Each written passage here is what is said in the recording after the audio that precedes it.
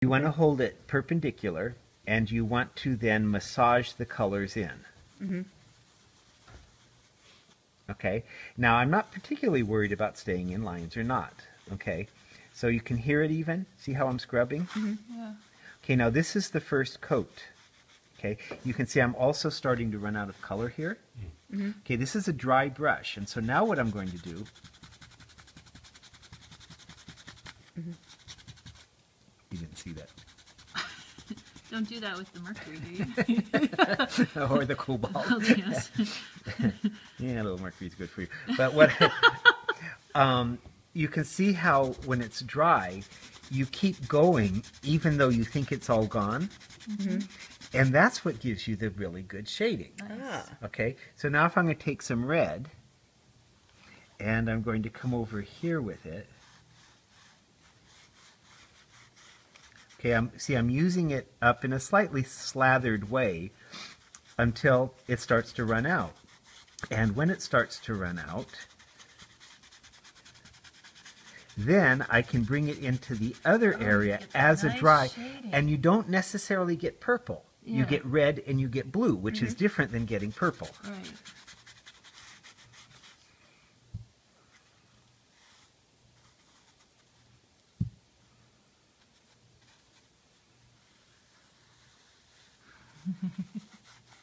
Mm-hmm.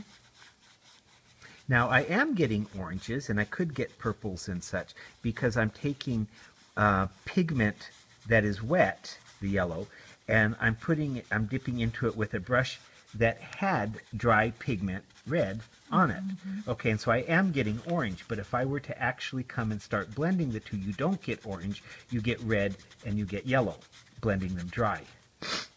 Okay, so this is basically one coat. I did get out of lines. Okay, I'm not really worried about that because your eye will be distracted from that when the piece is washed. Okay, so you use green, so I guess we should use it somewhere.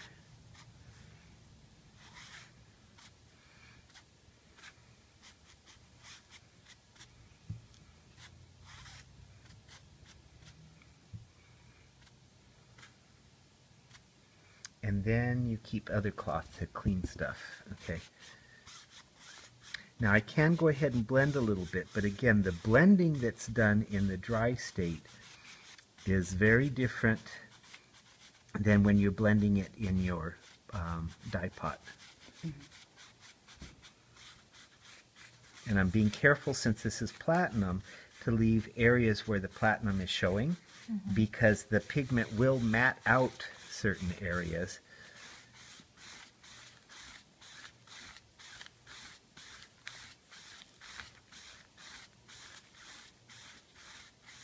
Okay, so you see I just picked up a little of that to carry it. Yeah. Okay, now having done that, we're assuming this is dry at this point. I can now come back in and build up a little bit more depth of color. Now all this time I'm using a fairly big brush. If you were using a smaller brush, you know, you'd be able to have more specific control if that's what you want. But I'm also using the edge of the brush, okay, for my small, to pretend it's smaller. Mm-hmm. Okay.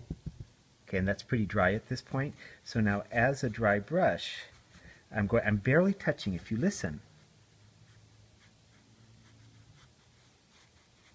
you see it just skirting, you can hear it just skirting the surface of my piece.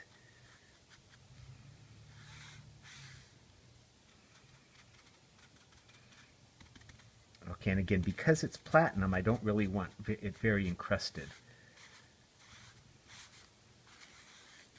Okay, so I'm going to have that be dry. And Carrie, if you wouldn't mind getting your dye pot, you have some